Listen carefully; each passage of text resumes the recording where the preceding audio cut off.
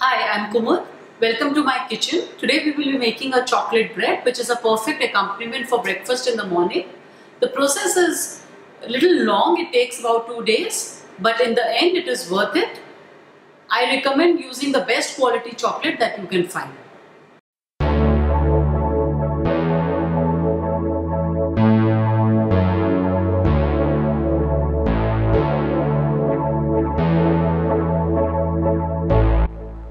We start the recipe with 100 grams of flour, 8 grams of yeast and 55 grams of water.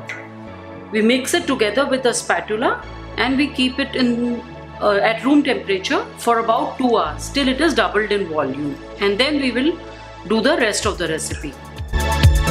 It will be a stiff dough. If required, add little water.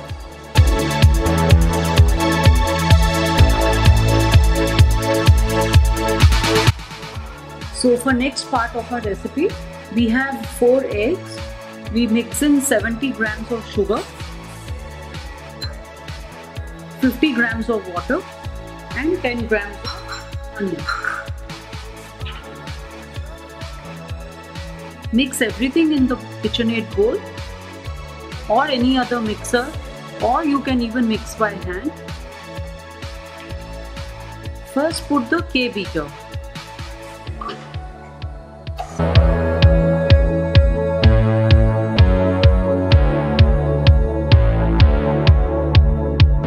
Once this mix is well incorporated, we remove the K-beater and we put the dough hook. And before that, we put in our flour, which is 400 grams of flour. Now mix till the dough is made.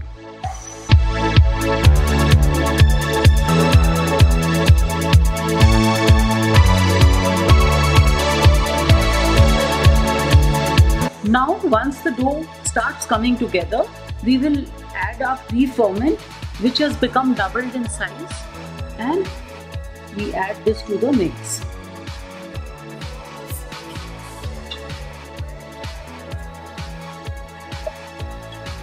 It took about 1 hour for our pre-ferment to become double in size at room temperature.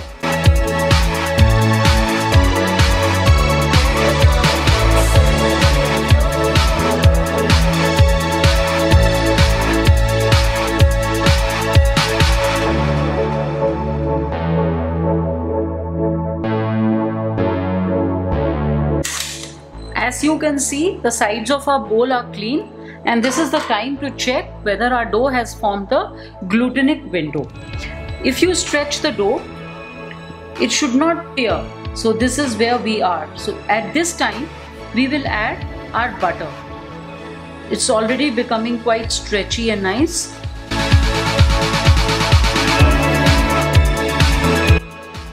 This is the time to add 125 grams of soft butter like this, and 8 grams of salt, 1 teaspoon of vanilla extract.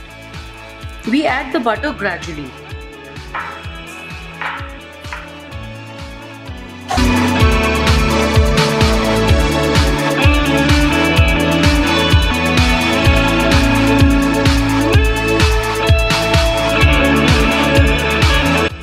So now we have removed our dough from the bowl, and this is how beautiful it looks. Now the secret trick to this is to add cold chocolate to the dough. So keep the chocolate in the refrigerator or freezer for 10-15 minutes and then fold in this. Today I am using Felklin dark chocolate, 125 grams, and you should fold it like this.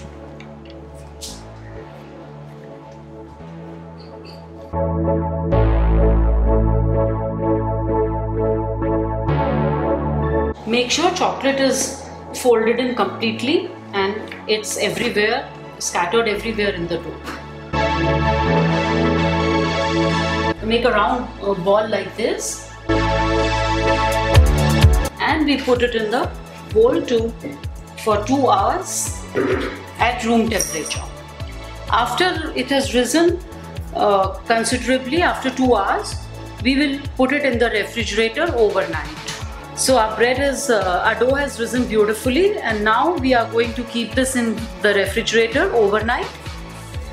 So now our dough is chilled, we have rested it overnight, and we take it out from this.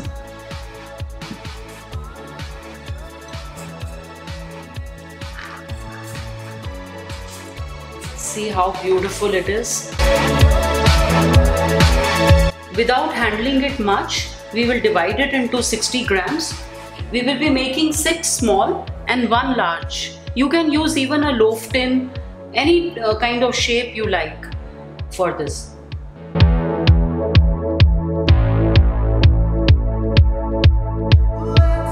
Now we just roll it into balls without handling the dough too much. Just put it on a silk pad, it is easier to work, and we put it in the...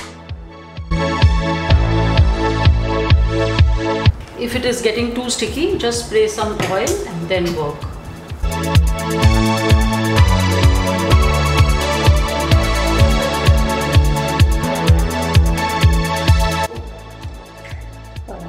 Now we will keep this at room temperature for about 3 to 4 hours till it is fully risen.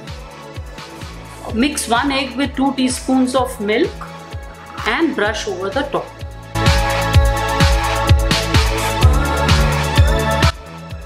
If you like, you can sprinkle some pearl sugar on top. It's optional, up to you.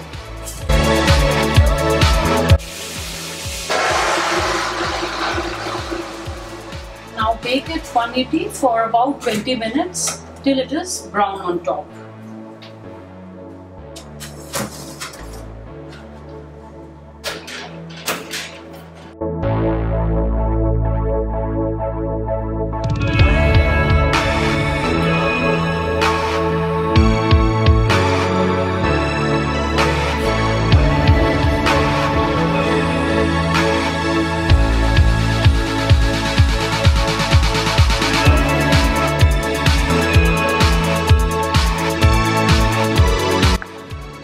Our bread is now ready.